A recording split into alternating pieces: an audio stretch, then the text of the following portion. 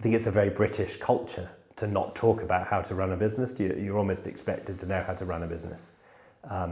Most people don't. You don't study it at school, you don't tend to study it at university. So how you're supposed to know how to run a business is a bit of guesswork. And so why have guesswork? Why don't you bring someone in who actually knows all the different aspects of how you run a business and guide you and help guide you, because you'll save an awful lot of time and an awful lot of money by going down that route.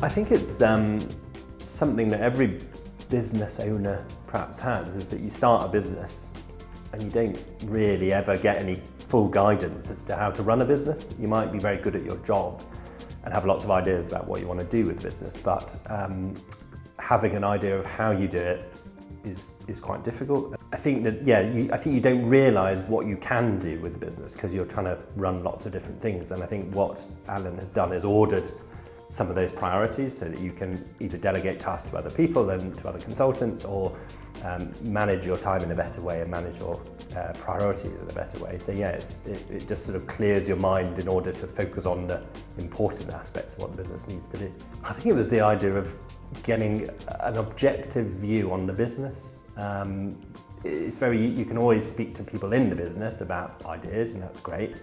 I could speak to my wife and family about it, and that's all helpful. But I think having an objective view on a weekly basis, sort of a touch point every week that goes, right, what are we talking about? How do we take this forward?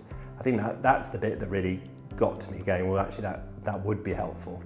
Because it's, going back to what I said earlier on, it's having that input that you haven't perhaps had in education terms is really helpful.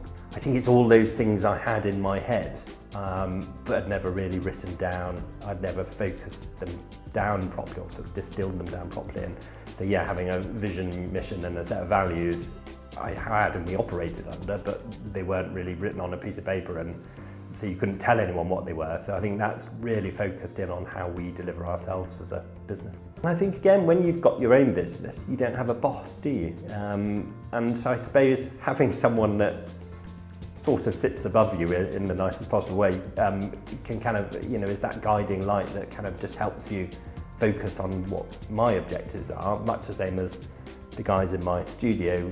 I help them in guiding what they're going to be doing in terms of their careers and their day-to-day work. It's having someone to do that for me. And actually it's something that's not really spoken about. It's not really part of our culture to have people like that, and doing that. And so Alan coming in to help with that is really, really good. There were some fundamental changes in the way we were working within the first few weeks. I think business-wise, it really started to change after 6 months, when we were really focusing on what we were trying to do, focusing on why we were doing it, and that then helped in our communicating to potential clients and existing clients, which then enabled us to grow and gain more work and grow as a group then. I think particularly we started the civil engineering sector of the business last year. I think we'd probably still be looking at doing that if Alan hadn't been helping, and I think that says it all. I think having him there to guide and motivate and kind of implement plans has been really useful, because we've gone from thinking about an idea that has a lot of potential to actually doing an idea that is now in full operation and growing. So that's a huge success really. It's really an important part of now of how we portray ourselves as a business. So it's not a separate small entity, it's the kind of collective whole. Over that period of time, we've gone from 4 employees, I think we were at the time, we're now 9.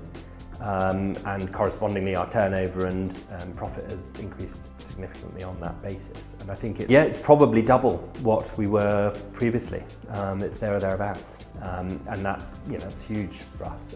So it's really, it's really satisfying. It's really exciting to see where we can go in the future. And we've got lots of other ideas that Alan will hopefully help with our implementation of.